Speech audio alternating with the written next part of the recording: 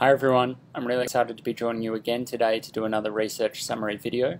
Just like with the last video that we did, this is really new, exciting, groundbreaking research, and so again, let's get straight into talking about it.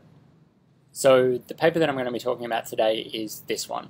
So it's looking at non-myeloablative HSCT versus DMTs in people living with relapsing-remitting multiple sclerosis. So with our last paper, I talked about the fact that it was published in JAMA, which is the third highest ranked medical research journal in the world. At the time, I said that that was the only MS paper that was accepted in 2018 into JAMA, and when we said that, we believed that to be true. We knew that there was a mysterious companion paper that was going to go with that one, and that was in fact this one. So there was actually two MS papers accepted into JAMA in 2018, both right at the end of the year. This is the second one.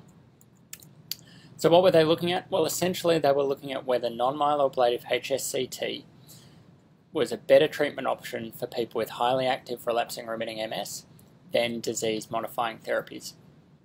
Now again, just like with the last paper, I'm going to keep this video quite brief, this summary quite brief, and just go through the major findings, but we will be covering this in more detail at other times as well, especially in the Facebook Live video that I'll be doing on Thursday of this week, where I'll be able to answer any questions that you might have about this study as well as to go into more detail. So let's go straight into what they've found. So the first finding was that HSCT resulted in delayed disease progression compared to people on DMTs.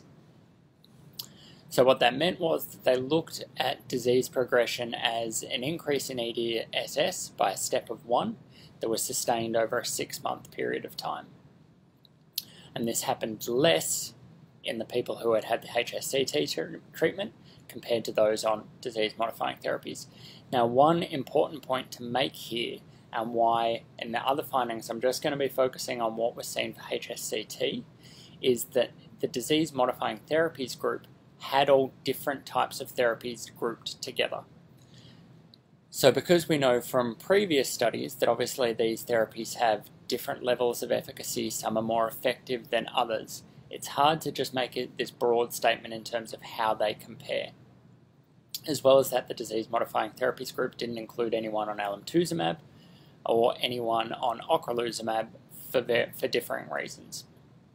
So while this is interesting, for the other couple of findings I'm just going to focus on the results that were seen for HSCT. So the next finding was that having looked out to a period of 5 years post having the treatment done, only 8 out of 53 people who had had HSCT had had a relapse within that 5-year time period. So that's obviously very interesting and showing that not only can this be an effective therapy, but it can have long-term benefits for people with highly active relapsing-remitting MS. The third finding, which I want to talk about in the last finding, which I'm going to talk about in this video, was that there was a suggestion from the data that the HSCT treatment actually reduced EDSS so that there was an improvement in disability, not just a stopping, but an actual improvement within the first year after the treatment, and also that quality of life scores improved. Now for me, that reduction of EDSS within a year after treatment is quite interesting. It's not something that I would necessarily have expected, but it's certainly something that I think we need to look at in a larger cohort of people. So this was a relatively small study at this point in time, but it will be interesting to see if that finding actually holds true in larger studies, whether we not only can use this treatment to stop, but actually somewhat reverse disability. The improved quality of life scores, again, this is interesting, very important outcome for people living with multiple sclerosis.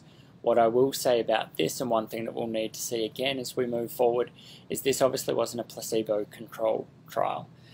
People knew whether they were having whether they were in the HSCT group versus whether they were in the DMT group. So obviously there could be some sort of placebo effect there for the people who are in the HSCT group, knowing that they've had this sort of therapy to think that it might have worked better, report an increased quality of life. But still very interesting and something that we want to see whether or not that holds up in future trials. So why is this important? What are the main outcomes for this study? One, this is one of the first trials that's been done, controlled trials comparing HSCT to a range of disease-modifying therapies in multiple sclerosis. So it's important that we've seen that, and what we've seen is we've got an indication that HSCT could be a really effective therapy for some people living with relapsing-remitting multiple sclerosis. That's one of the outcomes of this trial. And I think it's starting to give us more confidence in this as a treatment. There was no deaths reported in the HSCT group, and the side effects and adverse events that were recorded, were manageable. This non-myeloablative part of the HSCT has to do with the conditioning, what's called the conditioning regimen, essentially the chemotherapy part that comes before the stem cell transplant. And this non-myeloablative part means that it's quite a mild one, which increases the safety of the treatment. And so, I think this is giving us more confidence as to how this treatment might be used in multiple sclerosis. And why is that important? Well, it just provides another option for people. Now, this isn't going to be necessarily the best option for everyone, and we know that's true of other disease-modifying therapies that are currently available as well. But the more options that we have available and the more information that we get so that we can start to determine who is going to respond best to which treatment is obviously beneficial to people living with multiple sclerosis. So we will keep following the story, we'll keep providing more updates on it. We'll go into more detail with this study as well, and I hope you can join me on Thursday for the Facebook Live video, where I'll be going into this one in more detail as well. But for now, really exciting. It's great to see that 2019 has started with 2 really big, important papers for people living with multiple sclerosis, and we can't wait to see what the rest of the year brings. Thank you.